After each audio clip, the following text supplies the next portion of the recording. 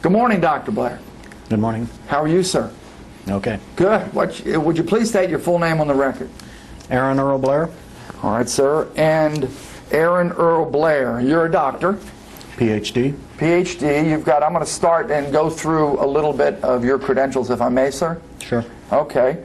You graduated in 1965 with a degree in biology from Kansas Wesleyan University. Yes. Master of Science degree in 67 from North Carolina State University. Yes. And a PhD in genetics at North Carolina State University. Yes. And then in 1976 you got an MPH. What is an MPH? Master's in Public Health. And that's, your CV says epidemiology? Correct. Okay, and what is epidemiology? The study of causes and distribution of diseases. Have you been professionally since 1976 studying the causes of diseases? Yes. And explain it to me, if you would. Where and how have you been studying the causes of diseases since 1976? Study disease in human populations, evaluating various factors that might be related to the initiation or etiology of those diseases. You say you've spent your professional life with this doctorate degree studying the causes of diseases. Have you studied the causes of cancer? Yes. And within the broad field of studying the causes of cancer, have you studied the causes of non-Hodgkin's lymphoma? Yes. Now, it sounds like you spend an awful lot of time at the National Cancer Institute. Is that right? Yes. What is the National Cancer Institute? It is one of the institutes, the National Institutes of Health, devoted to studying cancer.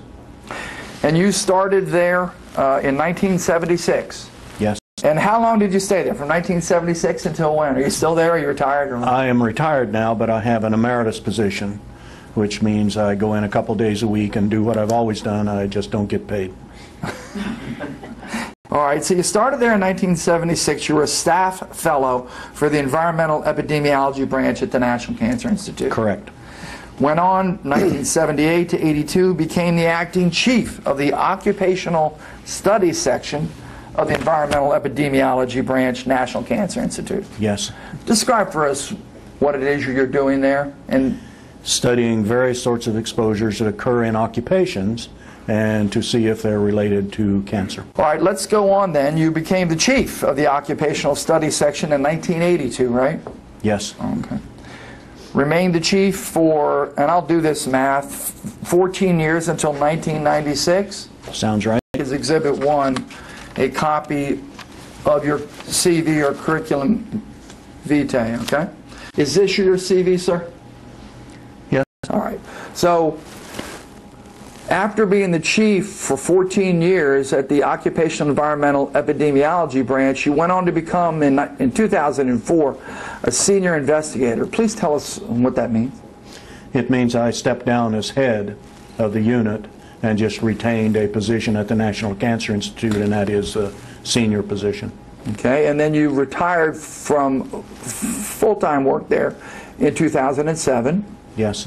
And have been working for free as a professor emeritus there ever since. Yes. Who is who? World Health Organization. Could you just let the jury know some of those groups that you've served at the request and for the World Health Organization? Well, the main one is the International Agency for Research on Cancer, which is part of the World Health Organization. Okay. Is that also referred to as IARC? Correct. Did there come a time when you were asked to be involved with the World Health Organization, the International Association of Cancer, to what is now become Volume 112 of the monograph? Yes. All right, so what we have here, can you identify this document, which is Exhibit 2, please? Well, it is one of the monographs. All right, I'll go, if you would, sir, to the first page of the preamble. And it says here that the IARC was established in 1965. Is that your understanding? Yes. It says through the IARC, I'm sorry, I'll quote it exactly. Through the monographs program, IARC seeks to identify the causes of human cancer. That's true, isn't it, sir? Yes. And there's in the preamble a discussion of the selection of agents for review by IARC, and I want to ask you about it. It says agents are selected for review. Is that for review to see if they cause cancer? Yes. On the basis of two main criteria. There's evidence of human exposure, and there's some evidence or suspicion of carcinogenicity. Is that your understanding, Dr. Blair? Yes. And IARC has, in this preamble, a discussion of what they'll review as they consider these issues, right, sir? Yes. Only reports that have been published or accepted for publication in openly available scientific literature are reviewed. Is that true, sir? Yes. And why is that true? Why does IARC only review those publications that have been published in available scientific literature or have been accepted for publication? Because these materials are then available to anyone. And IARC also reviews its exposure data. Yes. And exposure data means how are humans exposed to that agent, right? Yes. Okay.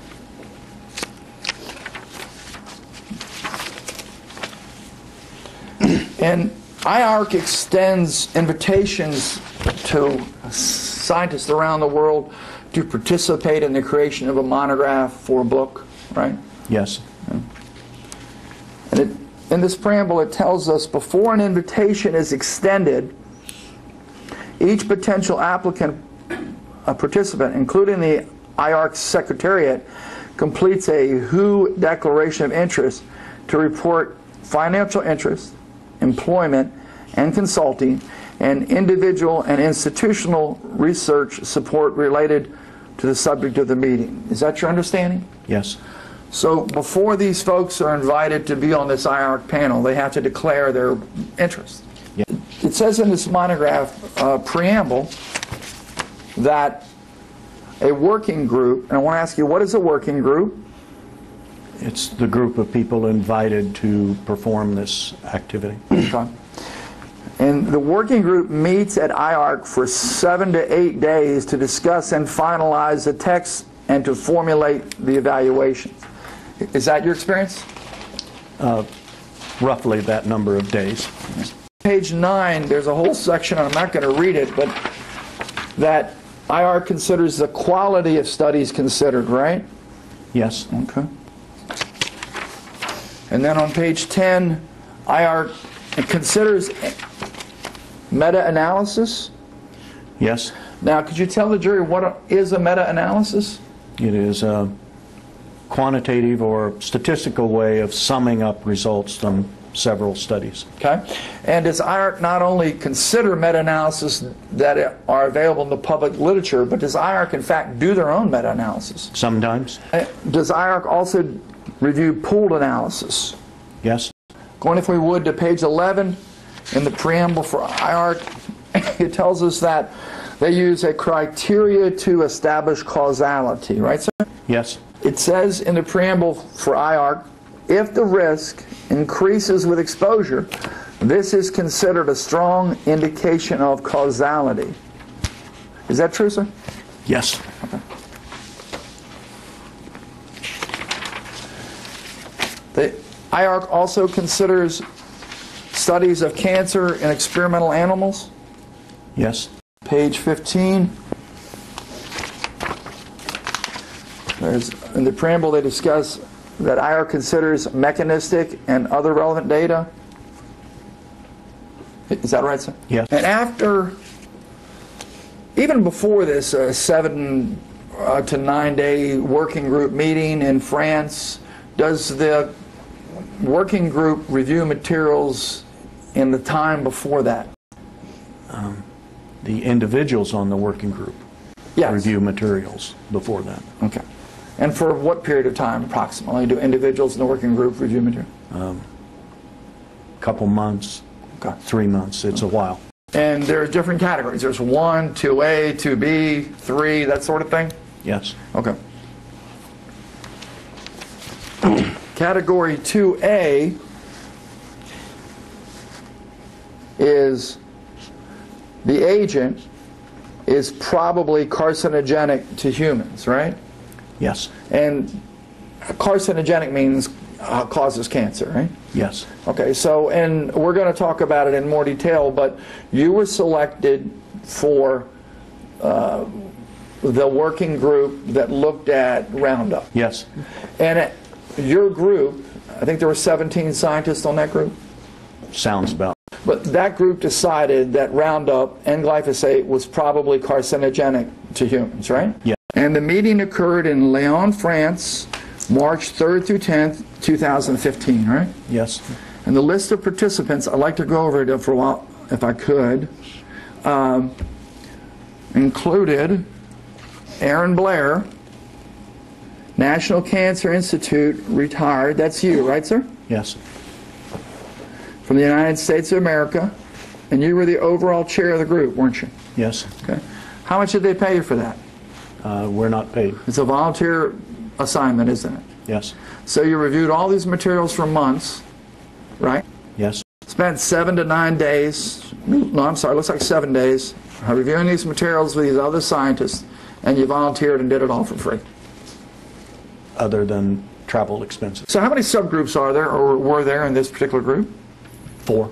And there were people from the Environmental Protection Agency who volunteered and served on this panel that concluded that glyphosate was a probable cause of human cancer. Yes. And you think it was unanimous, but you're not 100% sure. Is that fair? Yeah. Okay.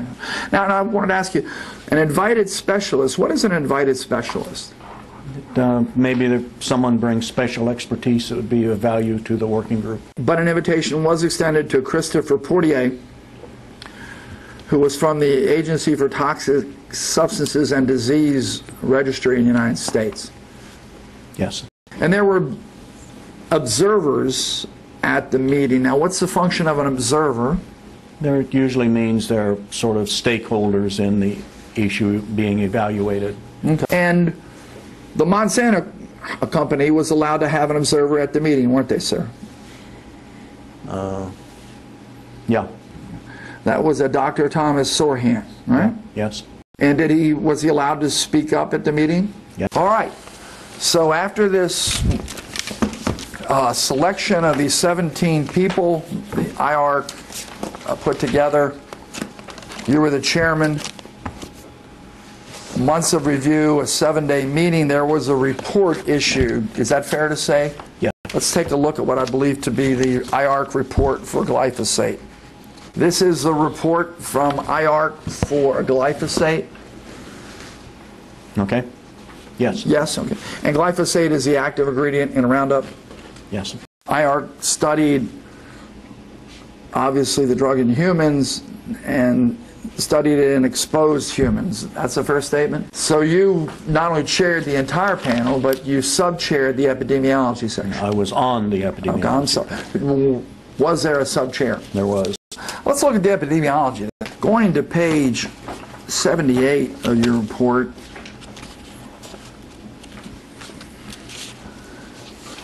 cancer in humans, we're on page 78, you see this, doctor? It says, there is limited evidence in humans for carcinogenicity in glyphosate.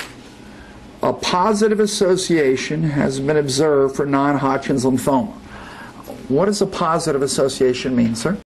Means there were studies that showed an excess risk for people exposed. And that would include the epidemiological studies that were done. Yeah. The report goes on to say there is strong evidence that exposure to glyphosate or glyphosate-based formulations is genotoxic based on studies in humans, in vitro, and studies in experimental animals. That's what your 17 expert committee. Yes. So then moving on in time, the next study we see on your chart for non-Hodgkin's lymphoma is a study by DeRusse in 2003, right? Yeah. Okay. And Dr. DeRusse and others in this peer-reviewed journal studied people who were exposed to glyphosate in Nebraska, Iowa, Minnesota, Kansas from the period 1979 to 1986, right? Yes. And what they found was that there was a over a doubling of the risk of non-Hodgkin's lymphoma for people who had been exposed to glyphosate, right? Yes. Is this finding of a doubling of the risk of non-Hodgkin's lymphoma, is it statistically significant? Yes. Is this one of the pieces of evidence upon which your committee based their opinion there was a positive association between exposure to glyphosate and non-Hodgkin's lymphoma? Yes. There was a study from Canada called the McDuff study, right, sir? Yes. And they examined people who had been exposed to glyphosate from 1991 to 1994, right, sir? They examined cases who occurred in that time period, I think, who might have been exposed. Yes, sir. And they did exposure, unexposed. They did people that had been exposed for 0 to 2 days, and for people who had been exposed to greater than 2 days in that time period, right? Yes. But for people that were exposed for greater than 2 days, they found a doubling of the risk of non-Hodgkin's lymphoma from exposure to Roundup or glyphosate. Yes. And they found that was statistically significant. That is to say, it did not occur by chance. Outside the realm of chance. So now we go to the next page of your table where you report on the study of Erickson, an epidemiological study on non-Hodgkin's lymphoma, published in 2008. And exposure to any glyphosate, they've got a doubling of the risk of non-Hodgkin's lymphoma, statistically significant, right? Yes. All right, sir. And for greater than 10 days per year use, what did the Erickson study reveal about non-Hodgkin's lymphoma after exposure to 10 days of glyphosate? For this category of use, it was the relative risk was 2.36, which was statistically significant. And 2.36 would be how much of an increase in risk? It's better if you just say the relative risk. The relative risk was 2.36. Okay. Would it be an accurate? It's more than doubling. It's more than doubling. All right. And what is dose response? As level of exposure goes up, the risk or relative risk goes up.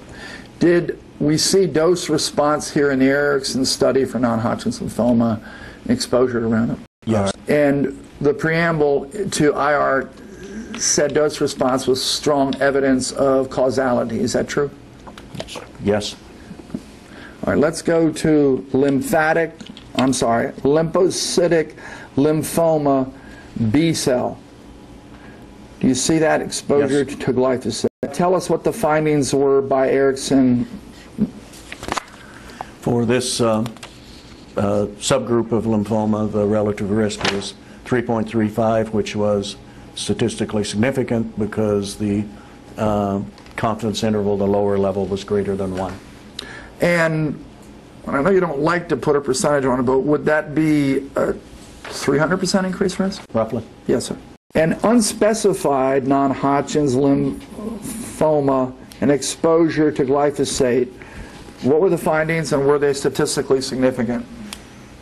The relative risk was 5.63 and the confidence interval did not include 1, so it was statistically significant. Would that be synonymous with a 5 times risk? Roughly. There was only one cancer that the committee found to be associated with a glyphosate, right? Yes. And that's non-Hodgkin's lymphoma. Correct. And the mechanistic evidence was what, sir? That it was genotoxic and had another possible effect of oxidative stress. Okay. Now, for the first time, we're talking about a study here, the AHS study.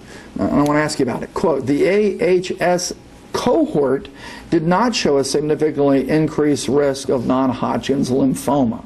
So there was a study that did not show the association between glyphosate and non-Hodgkin's lymphoma, right? Yeah. And in fact, you were the author of that study, or one of them, right, sir? One of the authors. And in spite of being the author of the study that didn't show the association, you voted that in fact there was an association, based on the totality of the evidence, right, sir?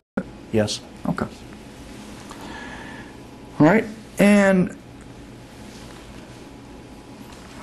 glyphosate has been detected in the blood and urine of agricultural workers, indicating absorption. What does that mean, sir? If it's in the blood, it had to get there somehow. So Sure. it had to be absorbed through some tissue. All right. This is a publication, IARC, monographs 40 years of evaluating carcinogenic hazards to humans. Do you remember that? Yes? And you're one of the authors? Yes? Basically, what you were looking at here was to look historically at IARC's findings to see if they'd gotten it right or wrong over the years. Is that a fair assessment? And to discuss the process that they go through. And what you concluded, and correct me if I'm wrong, was that IARC got it right most of the time or wrong? That they get it right most of the time. Yeah.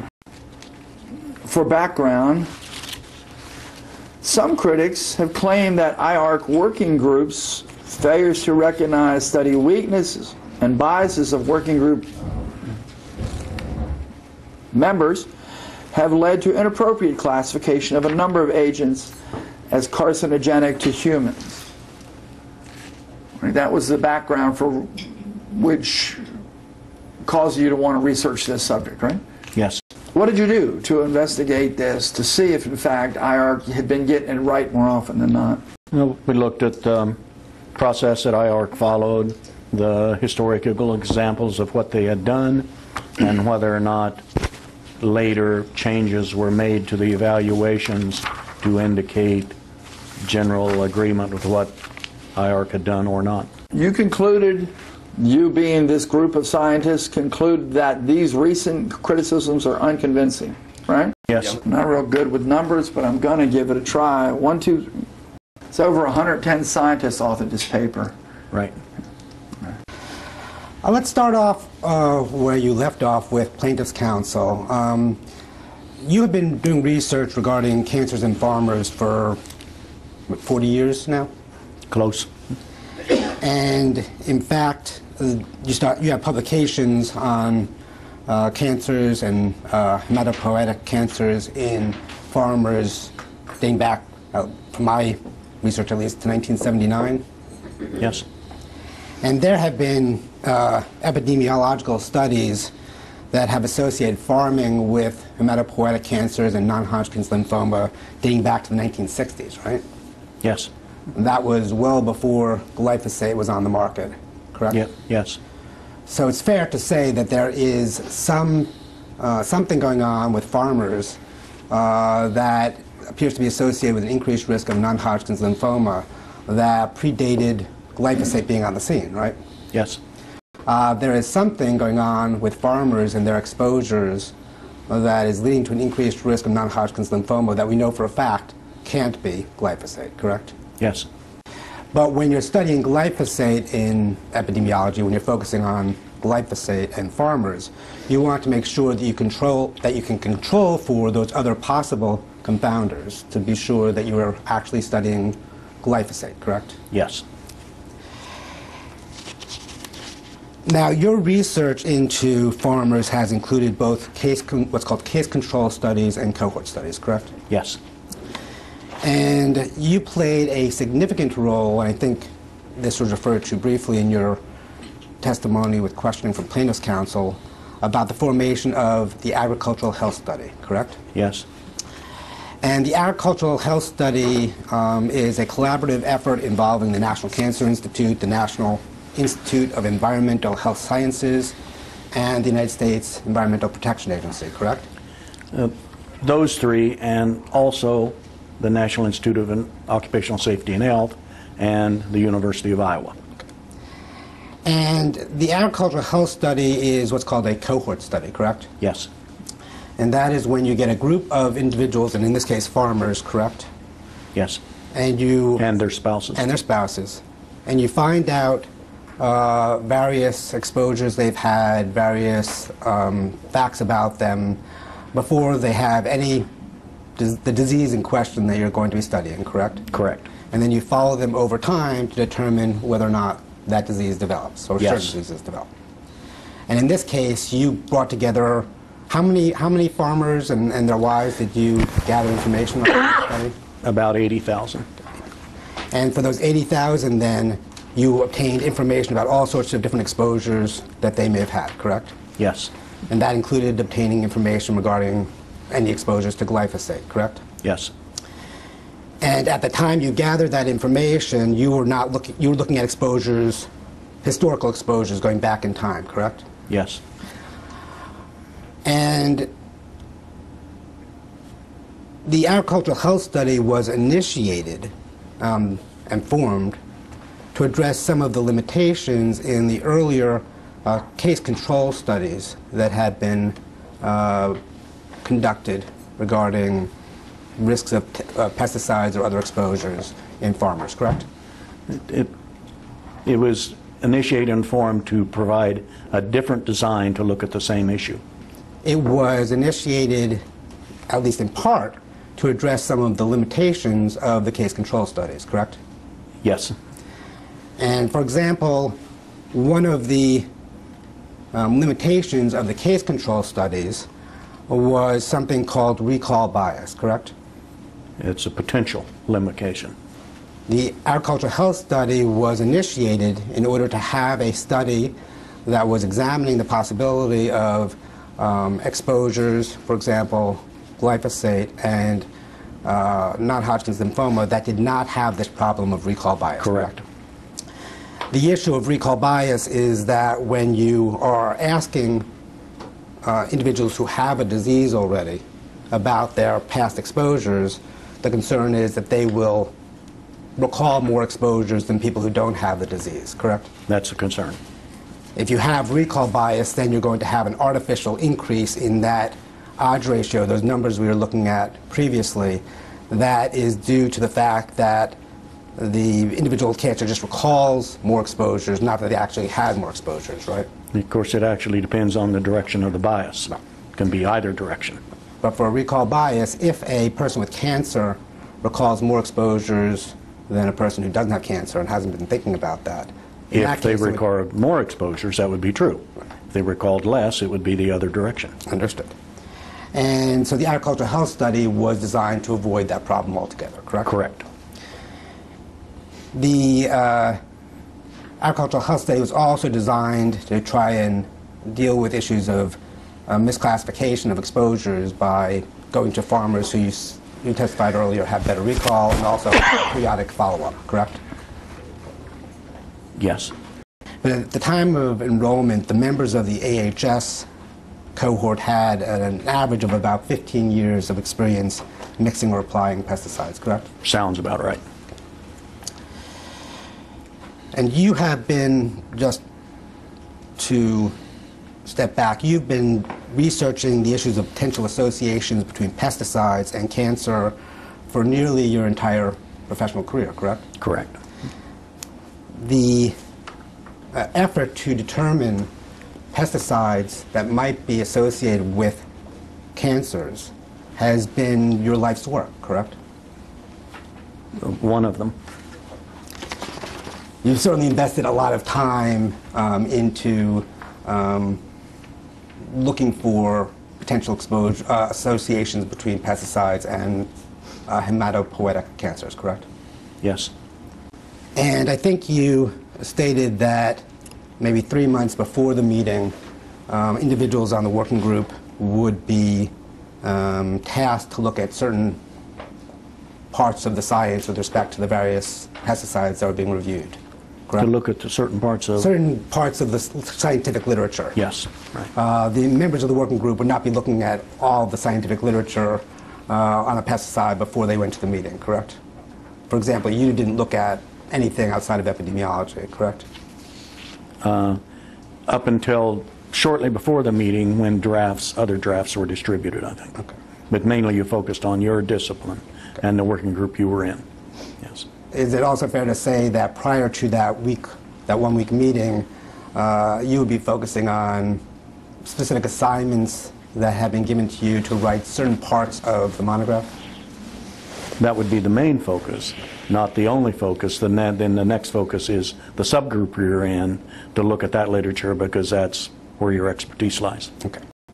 The work that was being done during that 3-month period before the meeting, the responsibility was to assemble the data and put into tables. It was not to come up with an evaluation during that prior period, correct? Right. So the evaluation process doesn't begin until the start of that 1-week period, correct? Correct. So you would have maybe a day or two of analysis and evaluation that went into the IARC working group's classification of glyphosate, correct? Roughly correct. So, but spread over the 5 days. right. So Understood. You know, it's important that it's not just done this day and then it's done. Right. No, it's done. You look at it, you think about it, you come back to it. You look at it and think about it, you come back to it. Right. That's a different process than just you got this day. The evaluation analysis only takes place during that 1-week period, correct? Yes. So just so I'm clear, the IARC working group, both the subgroup and the full working group, determined that the evidence of glyphosate with respect to non-Hodgkin's lymphoma was limited, correct? For epidemiology, yes. The term limited as used by IARC, and as you understood it when you were making that finding, is that epidemiology studies have found an association between glyphosate and cancer, but that chance, bias, and confounding could not be excluded as explanations for the finding, correct? Correct. Now, you'd previously, in your previous answer, talked about the separate evaluation that IARC came to as far as overall the 2A classification, correct? So epidemiology is part of that, right? Yes. But the 2A classification for glyphosate was based, at least in part, on a separate determination regarding the animal studies, correct? Yes. The 2A classification for glyphosate is based upon the determination that the animal studies provided strong evidence of carcinogenicity in animals for glyphosate, correct? Yes, that's, as I recall, because now you're going to the subgroup Right. that I didn't sit in on, you know, and I just have to remember what they said. Yes, I think that's right. You discussed earlier that pursuant to the preamble for IARC, IARC only considers scientific literature that is peer-reviewed or in publicly available regulatory documents. Is that correct? Not just regulatory, it's peer-reviewed or publicly available. Understood. Is the key thing. Prior to Monograph 112, the Monograph 112 Working Group meeting, you were aware of unpublished epidemiological data regarding glyphosate and hematopoietic cancers, correct? Well, I'm hesitating because it means were we working on the pooled analysis at that time, which I think was probably true. In this October 23rd email, Dr. Powell provides a summary of a meeting you guys had on October 20 in which you discussed, in part, the possibility of getting some... Focus this because we're getting out of focus. Dr. Powell is recounting the discussions you had on October 20 about the possibility of getting some NAPP data on glyphosate published in time for consideration by the Monograph 112 Working Group, correct? Yes. And during this meeting, you explained your role on the Monograph 112 Working Group and the deadline for getting data published for consideration by the working group in its evaluation of glyphosate, correct? Well, is it in here somewhere? Yes, I'm sorry. It's the final bullet on the first page, and it's highlighted on the document, but it starts, Aaron will be, the final bullet reads Aaron will be. Okay, closing date, all right, yes. So Aaron will be on the IARC Monograph 112 Working Group on March 3rd to 10 to help evaluate malathion, parathion, diazonon, glyphosate, etc. The closing date for data is February 3rd. Manisha has agreed to lead an analysis of glyphosate and NHL, MM, and HL risks. She will submit a proposal to the NAPP Executive Committee by October 24th. Once approved, a progress check will be done in a month to determine if it's feasible to meet the February 3rd deadline. NHL is the primary cancer site. You see that? Yep. Dr. Harris reports back to the group that the North American Pool Project data did not show an elevated risk for multiple myeloma associated with glyphosate, correct? Yes. The adjusted odds ratio for multiple myeloma for ever and never use of glyphosate was 1.23 with confidence intervals of 0.86 to 1.76, correct? Yes. That's what epidemiologists refer to as a null finding, correct? No, that's not what they refer to as a null finding. Not That's what they statistically refer to as an excess that isn't statistically significant. significant. A non-statistically significant finding, correct? Non-statistically significant excess. Okay. So there was no statistically significant association between glyphosate exposure and multiple myeloma in the NAPP data, correct? Correct. Dr. Harris also reports results with proxy respondents excluded, correct? The last 3 columns in her table? Yes. A proxy is a next of kin or a spouse, not the actual individual who had the potential exposure, correct? Correct. And generally speaking, self-reported data of the individual who had the exposure is considered more reliable than proxy-reported exposure data, correct? Correct. When proxy respondents were excluded, the NAPP data showed that the odds ratio for ever-never use of glyphosate and multiple myeloma was 0.97 with confidence intervals of 0.63 to 1.48, correct? Right. So using the most reliable exposure data, there was no suggestion whatsoever of any increased risk of multiple myeloma with glyphosate exposure, correct? Correct. So that was a null finding, correct? Yes. And then the second paragraph, the last sentence, starting at the end of line 2, I expect we will have a draft to review in the next few weeks, and a paper could be submitted early in the new year or before, correct? Okay. Yes. And you are copied on, obviously, this email that sets forth the NAPP data for glyphosate and multiple myeloma, correct? Correct.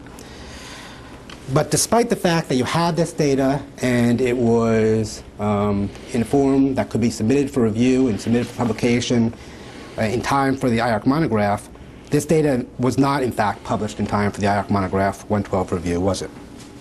I think not. In fact, the data was not published until June 2016, some 20 months later and well after the IARC working group had conducted its review of glyphosate, correct?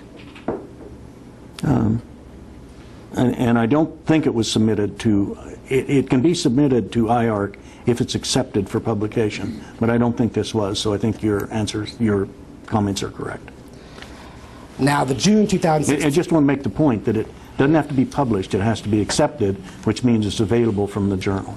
Good clarification. So if you and the other NAPP investigators had submitted this data, it could have been considered by the IARC working group even if it hadn't been published yet. If it had been accepted by the journal and up on the journal's website, which happens to, actually one of the papers I got is the website version. It is the same thing as the published version. But you guys didn't do that. You didn't get this data in a position that the IARC working group could consider it, correct? Correct. But you were obviously aware of this data during the IARC working group deliberations, right? Yes. Did you mention the NAPP findings of no association between glyphosate and multiple myeloma to any of your fellow working group members during the monograph 112 deliberations? I don't think so, but I don't recall for sure. It wasn't published. Just to be clear, it wasn't published because you guys decided not to publish it, correct? Because we didn't go through the process to get everything ready to send it off for publication. It's still not a sure thing, you understand. You make it sound like you decide then it's done for sure. No, that's not the case. That you work on it, you look at it, you revise, you send it to the journal, you get reviews back from the authors of the reviewers at the journal and so forth, and all that goes into the decision whether you can make it, and we didn't do that. That is correct. 16. 16. And Dr. Blair, this is a presentation that the North American Pool Project investigators, including yourself, made with respect to what the NAPP data showed for glyphosate and non-Hodgkin's lymphoma, correct? Yeah. Yes. And this was presented on June 2015, which was after the IARC, a few months after the IARC monograph 112 meeting, correct? Right. Now, if I can direct you to the first data table in this slide deck, and it's a few pages in, so it'll be this table right here. Okay, we'll put it up on the screen. This table presents data on what the North American Pool Project had found with respect to glyphosate use and non-Hodgkin's lymphoma risk, correct? Yes. And the first, the overall odds ratio for ever-never use of glyphosate and non-Hodgkin's lymphoma in the North American Pool Project is 1.22 with confidence intervals of 0.91 to 1.63, correct? Correct. So this is basically the same finding that the NAPP had made with respect to multiple myeloma back in October of 2014. Almost exact same odds ratios, not statistically significant, correct? Odds ratios that are similar. Yes. Right. Is that your point? Yes. Yes. Okay. And not statistically significant, correct? Yes. And just like with the multiple myeloma analysis that we looked at before, we also have an analysis that breaks out proxies and looks only at the most reliable exposure data. And I think that is the table looks like this. I apologize, it's not, there's no page numbers here. okay. But in this analysis, proxy versus self-respondence, just as with multiple myeloma finding, when you looked at the NAPP data and you looked at the more reliable self-respondent only data, you have an odds ratio for non-Hodgkin's lymphoma and glyphosate in the North American Pool Project of 1.04 with a confidence interval of 0.75 to 1.45, correct? Correct. So again, this is a null finding from the North American Pool Project with respect to whether or not glyphosate is associated with non-Hodgkin's lymphoma, correct? Yes. Did you mention these North American Pool Project findings of no association between glyphosate and non-Hodgkin's lymphoma to any of your fellow working group members during the monograph 112 deliberations? I don't think so. And I want to say, actually, I don't know whether these were available or not. So I mean, whether I even knew about them, because the analysis of multiple myeloma was going on, but I don't know whether this one was done or not.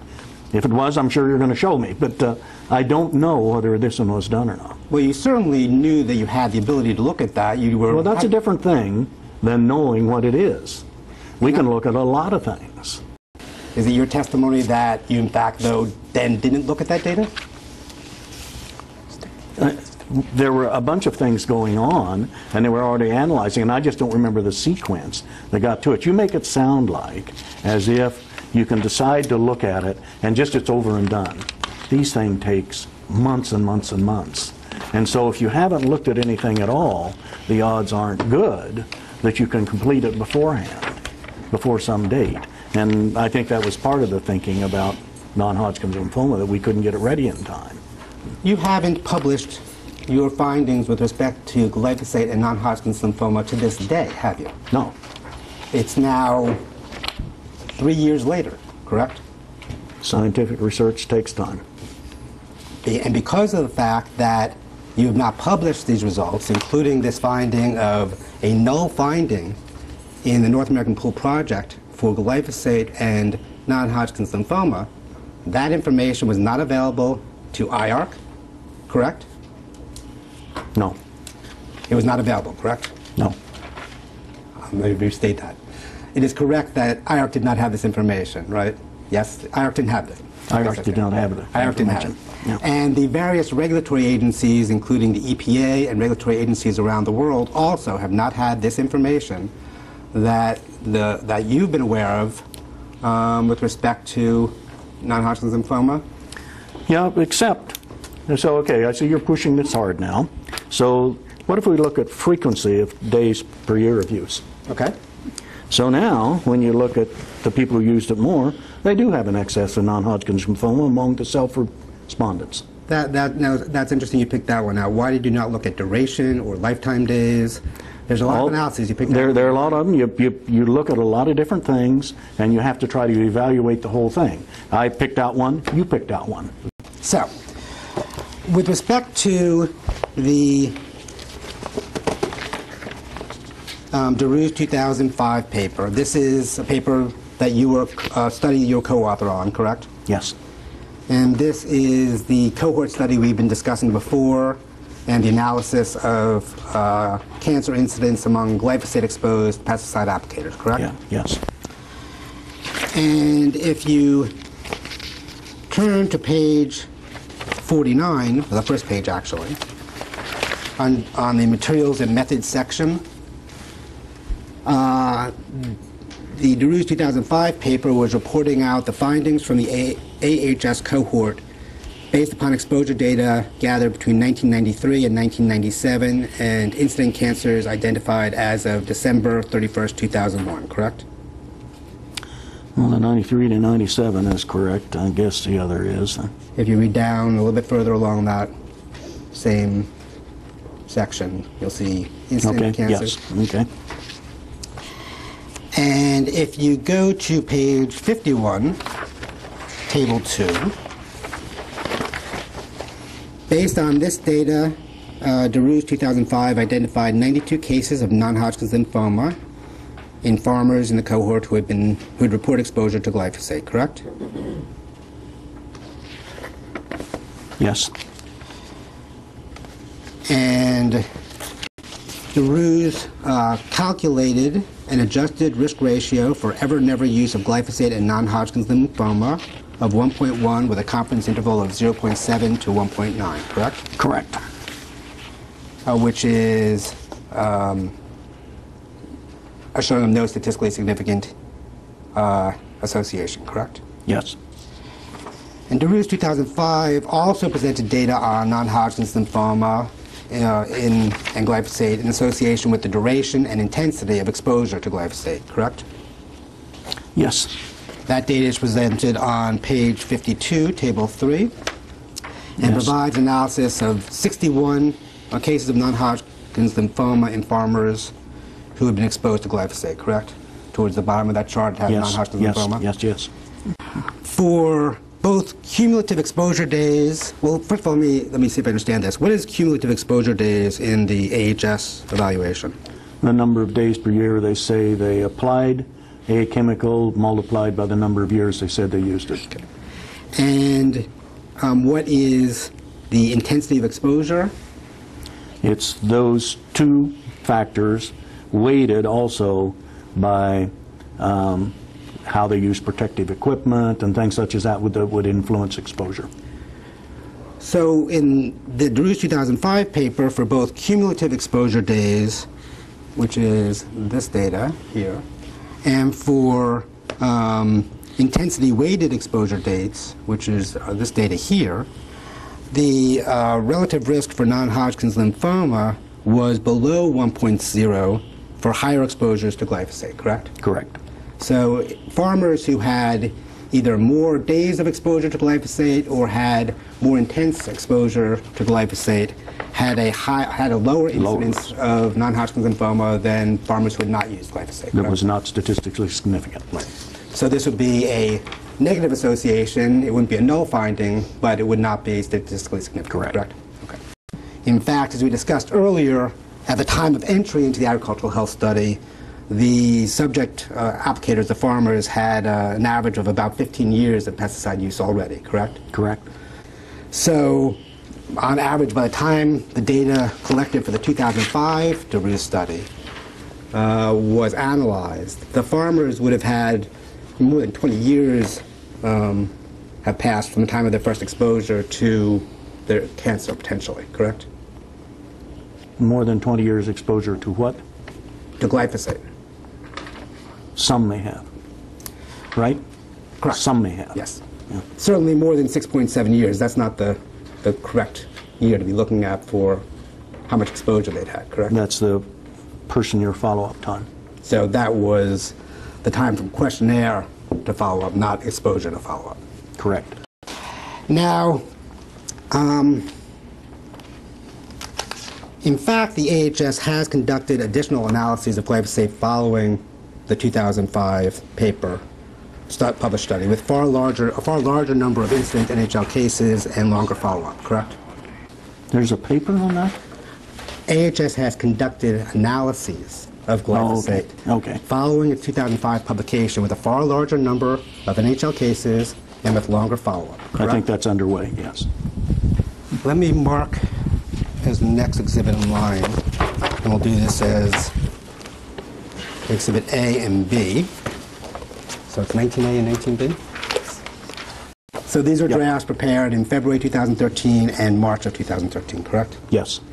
If we look at the February 2013 draft, there is, in fact, starting on the very first page, a comment on the draft by an AEB. That would be you, correct?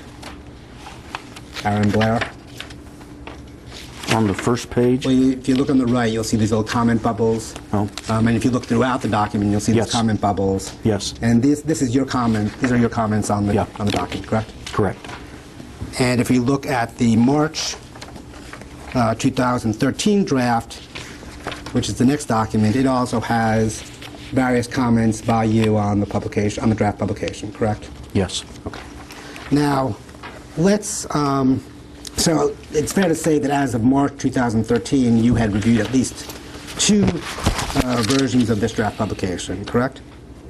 Yes. Well, let's focus on the March 2013 draft. And if I could turn you first to page 6 in the discussion of the study population. March 2000 March 13. Yeah, okay, yes, got it. So I could turn you to page 6. of the 6? document. Yes. And this has a discussion of the study population about halfway through, correct? Yes. And now we're looking at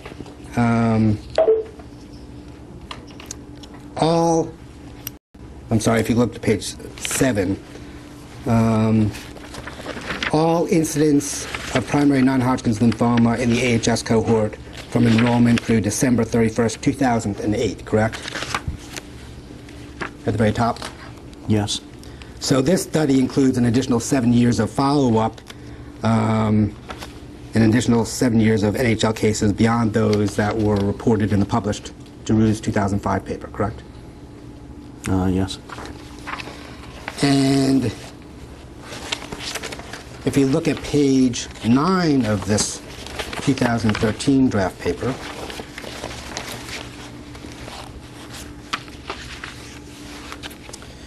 in the second paragraph on that page, it talks about the fact that this study also includes additional exposure data from a follow-up questionnaire. So you have 5 years of additional exposure data that was not available for the 2005 study that was published, correct? Correct. Now, I've looked through these tables. The 2013 study does not appear to contain data on ever and never use, but I'd like to have you turn to page 34. And on page 34 of the document, we have the AHS updated data on glyphosate and non-Hodgkin's lymphoma, correct? Yes. And we have, this is the data for both duration and intensity-weighted duration of exposure to glyphosate, correct? Well, I think that's the case. I have to look at the top of the... Not duration, but total days of exposure and intensity-weighted days of exposure. Okay. Well, isn't total days of exposure the duration of exposure? Not in normal epidemiologic parlance. Okay. Duration is often measured in years, and that can be different than the total number of days. But in the 2005 Giroux's paper, 2005 Giroux's paper, duration was number of days. And Yes, and this is the same. Same. It's Okay. the So it's the same analysis as in the 2005 exposure, Yes. 2005 publication, except in this analysis we have a category also of no exposure, correct? Yes. And the DeRusse 2005 analysis that we looked at was based upon, the exposure analysis was based upon 61 cases of non-Hodgkin's lymphoma in farmers who had reported exposure to glyphosate, correct? That sounds right to me. The 2013 analysis includes data on 250 NHL cases among farmers who had reported exposure to glyphosate, correct? You can just add up the three rows of exposure, about 250? About 200. I was looking and said, well, it's not going to add to 250, but it's about 250. Okay. I think this 2013 cohort study with results for glyphosate and non-Hodgkin's lymphoma is more than 4 times larger than the DeRusse 2005 study, correct? You've Yes. gone from 61 to 62 to 250 cases. Yes. And the confidence intervals for the various analyses of NHL based upon the levels of glyphosate exposure, because it's a larger study, are much tighter than the confidence intervals were for DeRusse 2005, correct? Correct. Because this study now has more power, correct? Correct. So this 2013 cohort study finds no association, no evidence of association between exposure to glyphosate and non-Hodgkin's lymphoma, correct? Correct. And based upon the data that's set forth here, if you look at individuals who had no exposure to glyphosate, which is that first row, and we look at the 3 categories of individuals who did have exposure to glyphosate, if we were to do an ever-never analysis of glyphosate and non-Hodgkin's lymphoma, the relative risk here would be something below 1.0, correct? About 0.9? No, that's a reasonable guess, I think. So that means that the incidence of non-Hodgkin's lymphoma in farmers exposed to glyphosate in the 2013 cohort study was lower than the incidence of non-Hodgkin's lymphoma in farmers who were not exposed to glyphosate, correct? But not statistically significant. So it's a negative association, but not statistically Not statistically significant.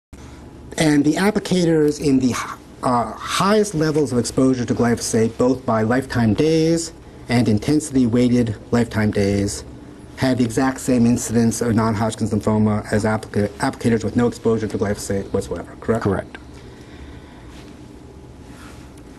So for the highest, for each of these measures of exposure, for the relative risk for non-Hodgkin's lymphoma at the highest level of exposure to glyphosate as compared to non-exposed was a completely null result, correct? Yes.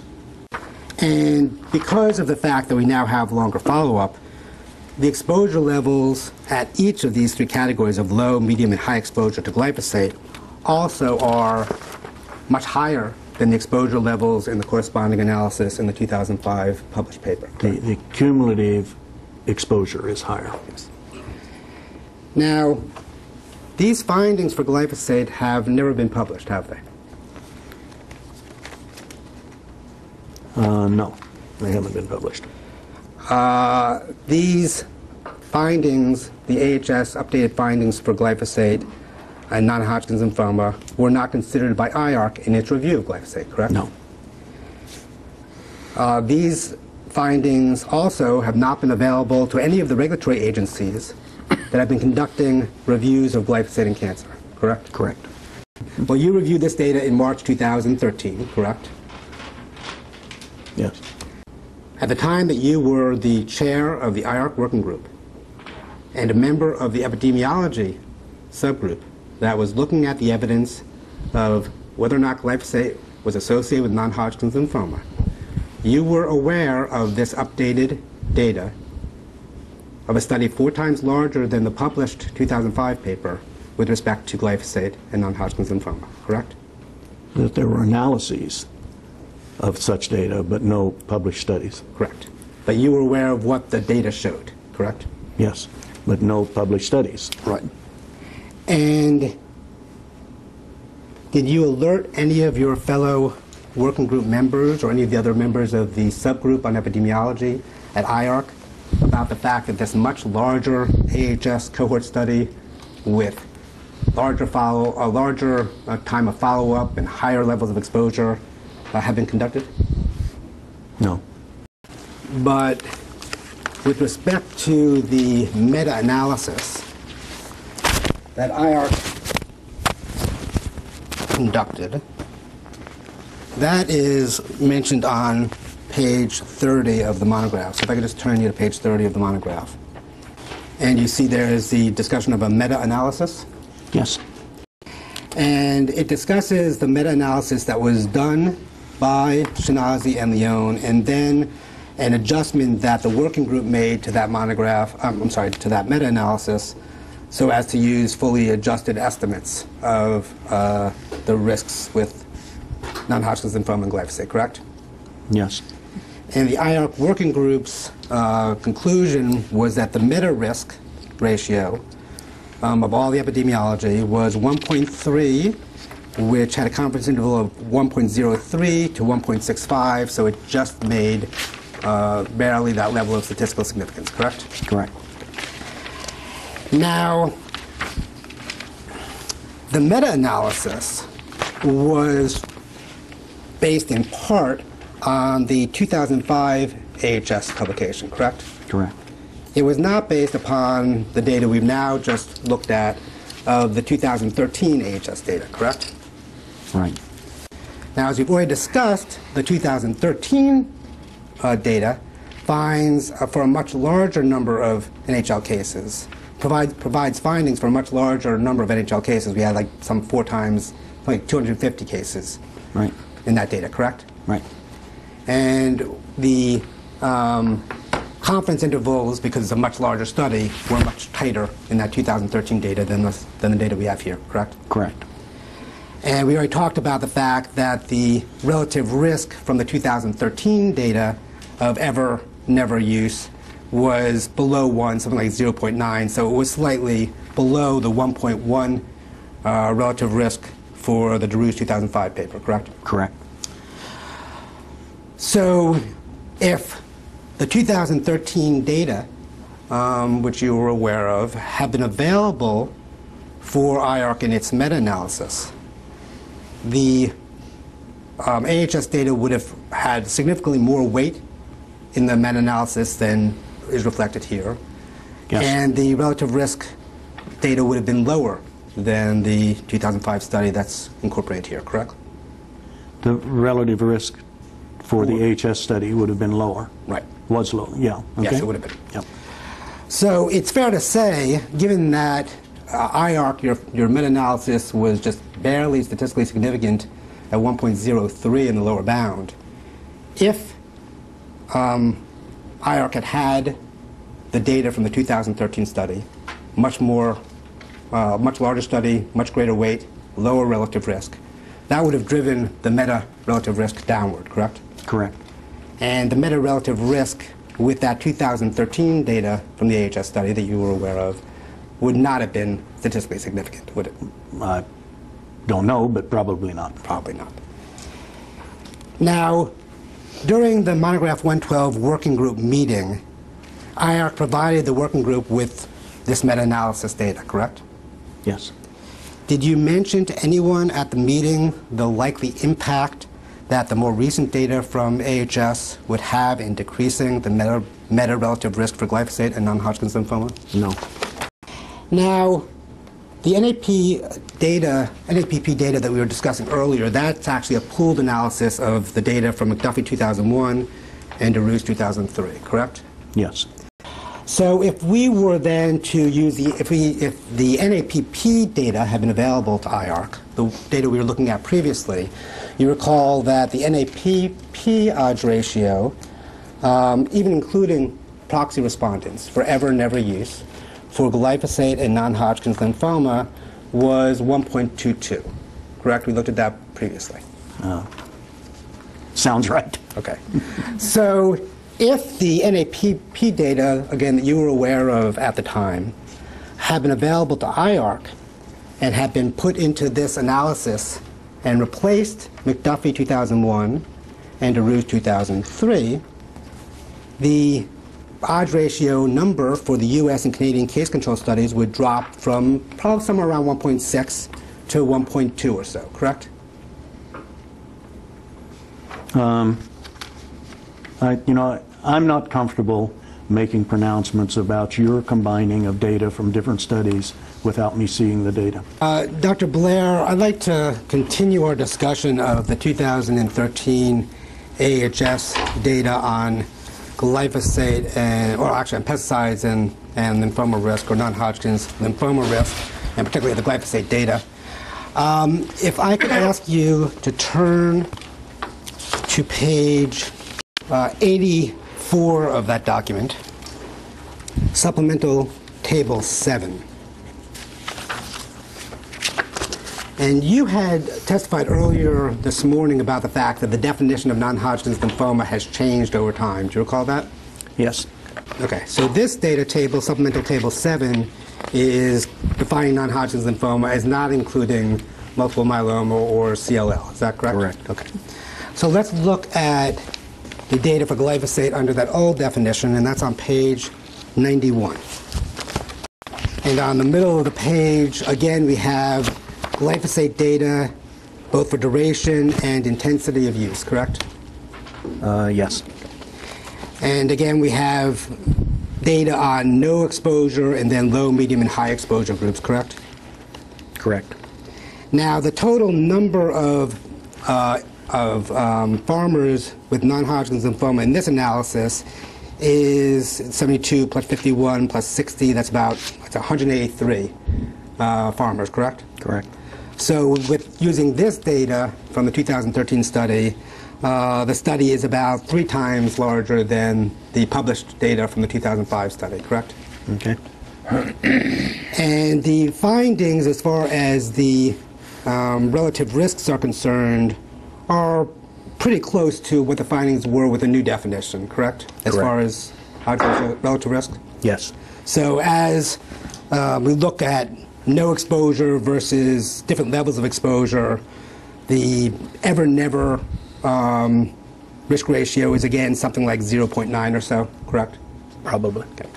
And the same discussion we had previously about how use of this updated data in the IARC meta-analysis would lower the meta-relative risk. That same answer would apply for this data as well, correct? Yes. Now, I'd like to take you to another part of the analysis in 2013, and that in the 2013 AHS study, with respect to different NHL subtypes. Now, let's turn first to page 7 of the paper, because they discuss the different subtypes there. And there are 5 different groups of subtypes discussed under tumor characteristics. Do you see that? Yes. Okay. So this is looking at different types of non-Hodgkin's lymphoma, putting them into categories, correct? Correct. And then there is a separate analysis conducted in this 2013 paper looking at the relative risks for the studied herbicides for each of the different NHL subtype categories, correct? Correct. All right, and that analysis starts on page 69.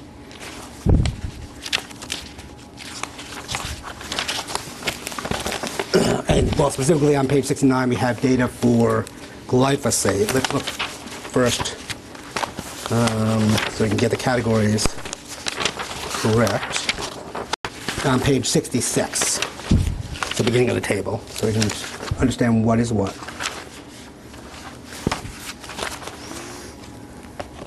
So page 66 has the different categories of non-Hodgkin's lymphoma on those columns on the top, right? Correct. Okay.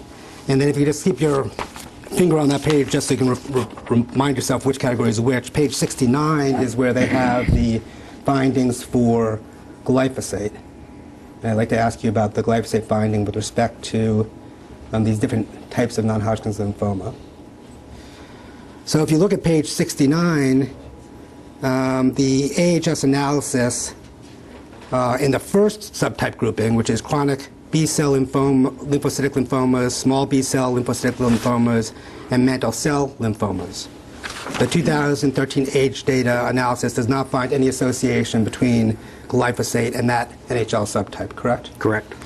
And the 2013 age data actually finds a statistically significant negative association between increased glyphosate exposure and a diffuse large B-cell lymphoma, correct? For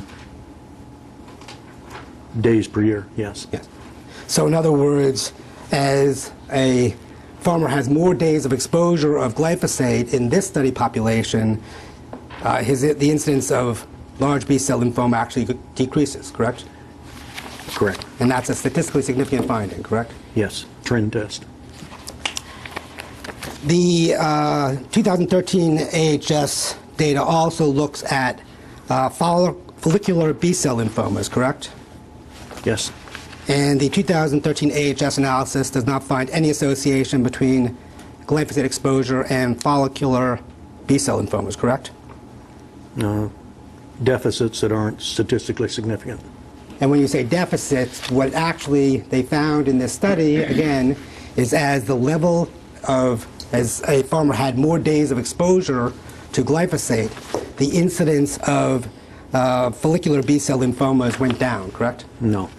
It means that at any level of exposure, the relative risk was less than 1. It was 0.7, 0.6, good correction. Does not go down. So in what the 2013 AHS data reveals is that any level of exposure to glyphosate resulted in a lower incidence of follicular B-cell lymphomas, correct? Lower incidence or lower relative risk that isn't statistically significant. And with respect to the category for Other B-cell type lymphomas, again we see that with any level of exposure to glyphosate, the incidence of B-cell type lymphomas, the relative risk goes down, correct? It's lower. And if you look at the point estimate for relative risk, both for the other B-cell type lymphomas and the follicular B-cell lymphomas, at that highest level of exposure, the relative risk is 30 to 40% lower for farmers with that highest level of glyphosate exposure compared to farmers with no exposure, correct? Correct. Did you inform anyone at the IARC working group that the Agricultural Health Study had conducted additional analyses of glyphosate for various NHL subtypes? No, because it wasn't published. And the analysis, when you look at it this way, for glyphosate only, in the atrazine, glyphosate-atrazine analysis, glyphosate only is 0.96. For glyphosate only with the glyphosate N2,4-D, it's 1.1. For glyphosate only and glyphosate and chlordane, it's 0.9. So in the glyphosate only portions of this, again, we're not showing any increased risk of non-Hodgkin's lymphoma, correct? Correct. For farmers who are exposed to both glyphosate and atrazine, there is no statistically significant increased risk of non-Hodgkin's lymphoma, correct? Correct. For farmers exposed to both glyphosate and 2,4-D, there is no statistically significant increased risk of non-Hodgkin's lymphoma, correct? Correct. Yes. And this is also information that the IARC working group did not have at the time it made its analysis of glyphosate, correct? Correct. Now, I'd like to show you another document that was from your production to us. And this is an email between you and some of the other agricultural health study investigators in February of 2014. First of all, who is Dr. Alavanya. Alavanya. He was an investigator at the National Cancer Institute and was involved in the agriculture health study. Is he an epidemiologist as well? Yes. And you agree that the AHS provides important data regarding potential associations between pesticides and cancer, correct? Yes. You agree that the AHS data and the most updated AHS data should be considered by IARC, correct? Yes. So the issue is we're weighing the positive case control studies that more than a few of them, but the jury's heard of by now, that show the association, statistically significant, between glyphosate and non-Hodgkin's lymphoma, and the negative study, AHS, which really didn't show a statistically significant association, right? Correct. And you, Dr. Blair, are one of the authors of that AHS study, right? Yes. Yet when it came time to vote as a volunteer scientist on the International Agency for the Research of Cancer, you voted unanimously with your 16 of your peers that there was a probable association between glyphosate and non-Hodgkin's lymphoma, right? Well, I voted that way. I think it was unanimous. I don't actually remember. And I might not be pronouncing this right, but Michael Alavanya. Excuse me, Michael Alavanya is one of the authors of the AHS study, isn't he? He is. Here is an article that Dr. Alavandra wrote that came out, sure we get the date right, in 2013, yes, okay, which was the same year as you had your AHS data, right, that you talked about so much, the same year that you had that AHS data, right?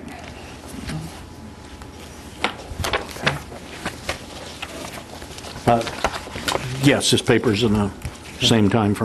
And he says glyphosate positively associated with non-Hodgkin's lymphoma. That's what he says. Yes, sir. And following up on counsel's questions, you certainly never wrote a letter to Dr. Alejandro, your co-author, and said, gee, you're wrong when you say that glyphosate is positively associated with non-Hodgkin's lymphoma. I did not. Okay. And I think the jury's going to hear a lot about this, but I want to ask you, this AHS study was a cohort study, right? Yes. And these other studies, the case control studies upon which the positive association with non-Hodgkin's lymphoma, it's a different kind of epidemiological study, right, as compared to a cohort study. Yes. And then one of the problems, all studies have problems and no studies are perfect. Is that fair? Fair. Sure. And one of the other problems with cohort studies, like the AHS study, is loss to follow-up. You've heard that phrase before, haven't you? Yes. Tell the jury what loss to follow-up means, Doctor. In cohort studies that you have to keep following people, and in an open society, it's hard to do. And look, we know you and Dr. Alejandro are hard-working scientists that are working at this issue when you prepared that cohort study, the AHS study. But the truth is you had loss to follow. We did. Yeah. All right, so here we are, Doctor. Statistically significant information from a study that you authored with others. Now, this is an abstract, right, sir? Yes. Explain to the jury what an abstract is. Different scientific associations have meetings of their members, and at those meetings there will be verbal presentations, and you get accepted to be on the program by submitting an abstract to decide who gets to be on the program, and these are the abstract. This is one of those abstracts. Sure. So it's not a full paper, but it's a synopsis of what some work someone has done they're willing to talk about. All right, sir. And it's presented at the International Society for Environmental Epidemiology, right, yes. Sir? And that was at their 2015 conference, right, sir? I think so, yes. All right, sir. And so the jury understands it was an evaluation of glyphosate, which is the active ingredient in Roundup, right? Yes. And the risk of non-Hodgkin's lymphoma, major histological subtypes in the North American Pooled Project, right? Correct. And you are one of the authors, Aaron Blair from the United States Cancer Institute, right? Yes. Okay. And Dennis Weisenberger from the City of Hope Hospital, right? Yes. And among many others, right? A number of others. Yes, sir. And what you scientists found statistically significant and presented to the International Society for Environmental Epidemiology was several findings. Results. Cases who ever used glyphosate had elevated non-Hodgkin's lymphoma risk overall, with an odds ratio of 1.51, statistically significant, all right? Yes. Okay. And as a scientist, statistical significance is important, isn't it? Yes.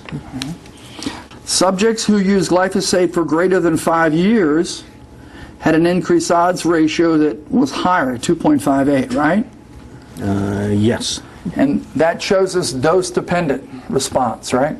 Yeah, okay. Yes. And dose-dependent response is strong evidence of causality, is what the preamble to the IARC tells us, right? Yes. Compared to non-handlers, those who handled glyphosate for greater than 2 days / year had significantly elevated odds of non-Hodgkin's lymphoma overall. Odds ratio of 2.66. Was that statistically significant, Doctor? Yes.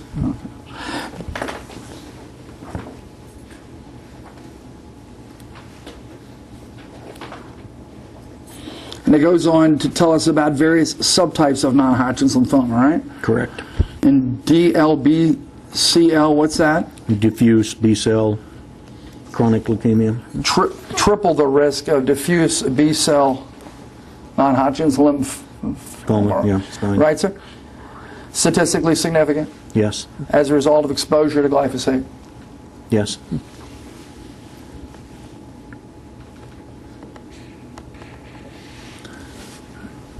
And this is information that was reported out after IARC found the positive association between glyphosate and non-Hodgkin's lymphoma, right?